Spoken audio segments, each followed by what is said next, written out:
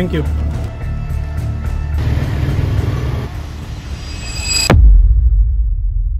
Ladies and gentlemen, today we have bought drugs illegally, that is, without a proper medical prescription. You might consider this as a normal practice, but this practice approximately kills 50 lakh people a year. Let me explain clearly. This amoxicillin tablet clearly has a caution message and a letter RX stating that this should not be sold without a proper medical prescription. Whereas this paracetamol tablet neither has a caution message nor the letter RX in it.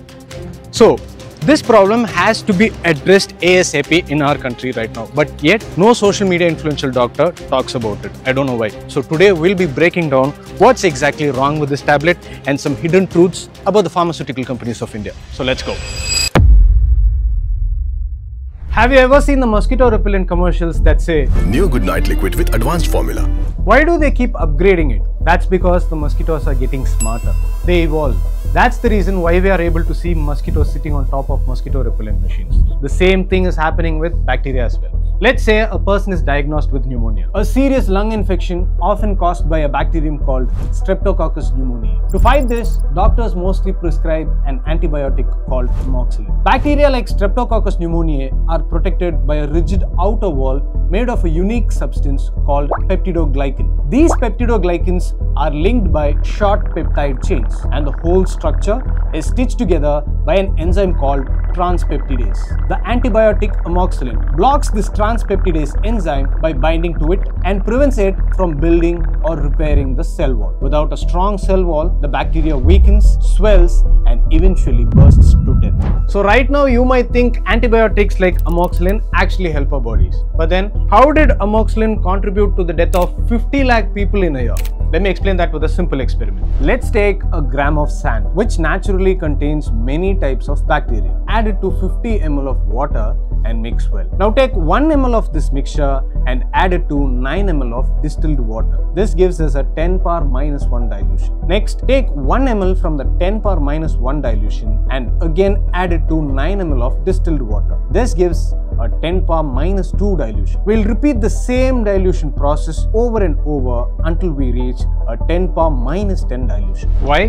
Because sand contains millions of bacteria. We need to reduce the concentration to isolate a manageable amount of bacteria for our test. From the final dilution, take 1 ml and put it into a petri dish containing nutrient agar, a substance that helps bacteria grow. Leave the petri dish overnight. By the next day, you'll notice white colonies spreading across the dish. These are bacteria. Now place a small antibiotic in the center of the petri dish. Soon, you'll see a clear zone around the antibiotic where bacteria cannot grow. This is called the zone of inhibition. It shows the antibiotic is working. But here's where it gets interesting. Take some bacteria from the edge of the clear zone and transfer them into a second petri dish with fresh agar. Again, place the same antibiotic at the center. This time, you might notice the zone of inhibition is smaller and more bacteria survive near the antibiotic. In other words, the bacteria have started to become less sensitive to the antibiotic. Repeat this process a few more times and you'll reach a point where the antibiotic has little to no effect. The bacteria continue to grow even in antibiotics presence. These bacteria have evolved, adapted, changed their structure and behavior to resist the antibiotics. This process is known as antibiotic resistance. Now that's the reason why mosquitoes become immune to mosquito repellents over time. They mutate and evolve, passing on the resistant traits to the next generation.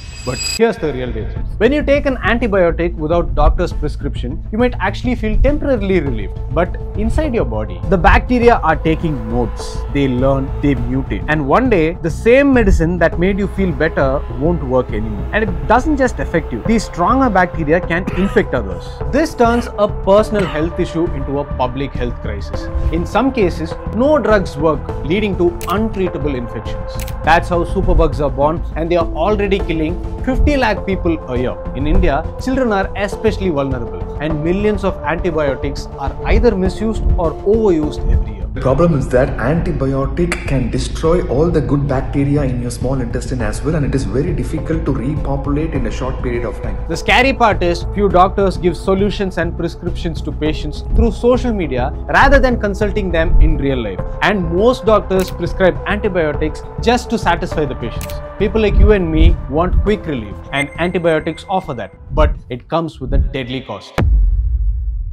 If you find this video informative, kindly like this video and share it with your friends. If you want to watch more similar contents, subscribe to our channel Chitti Global. So summing up, we should stop opting for quick relief by consuming unprescribed medicines. Be aware of the consequences and try to consume only doctor prescribed medicines for your own good health. I'll see you in another one. Until then, this is Rakesh signing off.